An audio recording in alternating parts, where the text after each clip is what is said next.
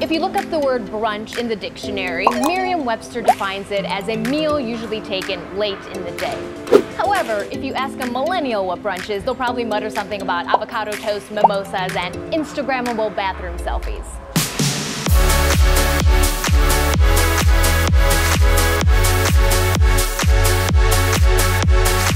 Today I am tickled pink to be checking out one of the newer brunch spots in San Diego, Breakfast and Bubbles in Hillcrest.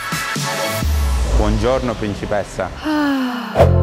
I have this concept in my mind always to do something like unique. Have a beautiful breakfast, some champagne, something simple. So you're from Italy, so you're infusing a bit of your culture here in San Diego. Absolutely, you know, it's inside my blood. I love it. I think the good thing about the kitchen is like to mix a little everything.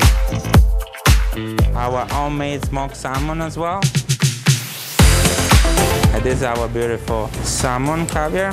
Very generous on the caviar always. Respect our personality. Very generous as well. Nice. There you go. Yeah, Enjoy. oh, thank you. Straight from the kitchen to my mouth. How do you eat that? With a fork.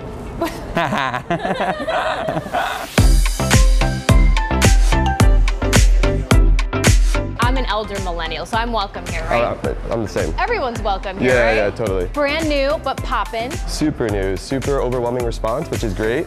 You know, we're busy every day, get a line down the block. That's because people want to come in here and take photos in front of all the pink flowers. Oh yeah, it's photo opportunities around everywhere. Well, you can't just look good, you have to taste good too, right? Oh yeah, totally. But so the name Breakfast and Bubbles, I mean, it wouldn't be complete without a drink. So you've Absolutely. got a drink called So what? we have unicorn tears. It's a little signature thing that we have here. It's a little sparkly and fun, so. Wait, when I hear unicorn tears, it just makes me sad. Like, why is the unicorn crying? It's so beautiful here, and there's a plethora of booze. I promise no unicorns were harmed in the making of unicorn tears. You gotta put that in your drink first. No! Are you serious? Why would I put this down? You can bring it with us. Edible glitter? Would it be breakfast and bubbles without the bubbles? So let's get this popping. Oh, you practiced that. Let's get this popping. Lemon juice. Okay. ½ ounce of this elderflower liqueur, ½ ounce of lavender. And look at that, we've already got some tears And the rest flowing, is champagne? And it's all champagne.